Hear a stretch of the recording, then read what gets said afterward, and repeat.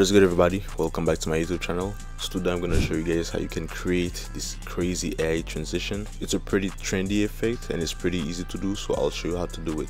So first of all, just import the video you need, and then what you're gonna have to do is but before the video starts, I want to tell you guys about my crazy ultimate 3D bundle for After Effects. It will allow you to create insane 3D animation in just a couple of clicks. With this bundle, you will save a ton of money and pay way less. So if you want to fasten your workflow, don't hesitate and go ahead and click on the first link in the description. Let's get back to the video. Select the part where you want the transition here. So I want to start playing here. So what I'm gonna do is simply make a cut right there and simply push the other part of the video away like this.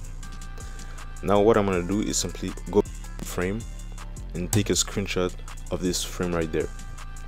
So I'm simply gonna call it frame 1.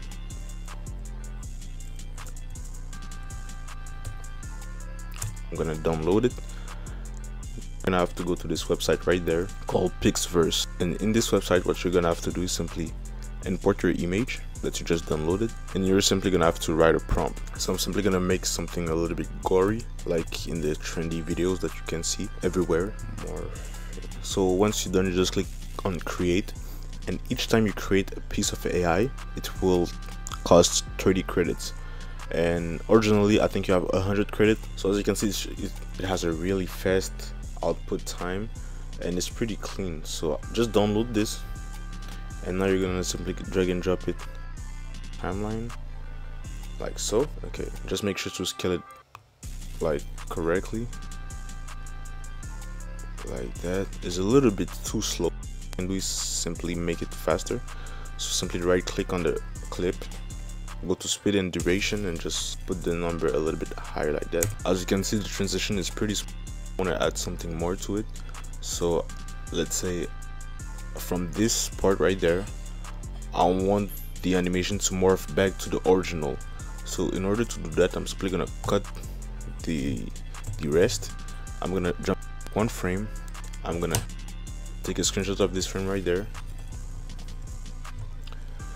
I'm gonna go back to the website, and I'm simply gonna click on the transition option right there, and the first frame will be the frame with the monster, and the last frame will be the frame with the regular guy. Now simply click on create, and this is what it gives us. Pretty creepy, but this is what we want. So I'll just place it right there, and I'll make it a little bit longer. So I'll put the speed like that, and I'll simply just readjust your clip. Also make sure to scale it in a correct format. As you can see, it was pretty clean and pretty smooth. Fortunately, there's the little watermark right there, but I think you can remove it just by subscribing to the website, simply by going from basics to premium. I hope you guys will use that in your future videos, and also don't forget that I have some plugins on my website that will allow you to make some crazy 3D animations in After Effects in a couple of clicks. Go in the first link in the description to check them out, and I'll see you guys in another video.